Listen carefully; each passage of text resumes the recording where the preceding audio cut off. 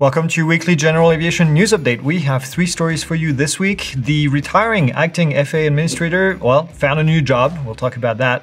DeltaHawk DHK180. That's a new engine that got FAA certification. And then lastly, we'll talk about Garmin getting an STC approval for the GFC 600 and the Piper Navajo Chieftain. Let's get to it.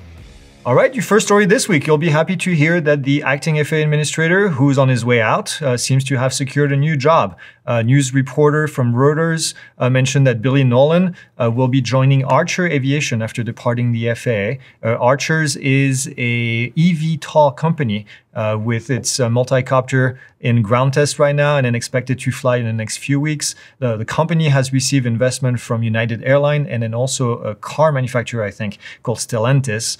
And then they plan to build a factory in Georgia, in Covington, Georgia, next year. The plan is to build 2,300 aircraft each year. The aircraft is called a Midnight, and it carries 4 passengers and then a pilot on top of it, and it's designed to fly about 20 to 50 miles. Nolan has been the interim administrator for more than a year now after the previous administrator, Steve Dickson, quit in 2022.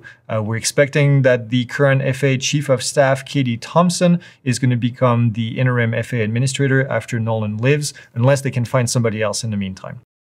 Your second story this week is the DeltaHawk D180 that received FAA certification. Now, you might be wondering what the heck is a D180. It's a 180 horsepower, 4-cylinder, fuel-injected piston engine. The engine is capable of actually burning Jet A and then using any other sustainable aviation fuels. They said that the engine contains 40% fewer moving parts when compared to other engines in the same category, which I think is pretty cool. Obviously, engines are expensive, and the expensive part is that they break down because there's a lot of moving parts. And so having fewer moving parts, I think, is a cool design, and we'll keep you updated if we see any new aircraft that come up with this engine.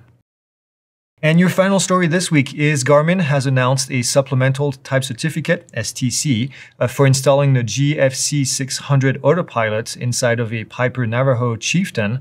The GFC 600 will have a number of autopilot functions, including the vertical speed, altitude hold, heading hold, and then altitude pre-select, and then even more when it's paired with other Garmin products. Another cool product coming out of Garmin to assist pilots with navigation and then also the workload management. So that's pretty exciting. All right, that's it. That's all we have for you. We'll see you next week.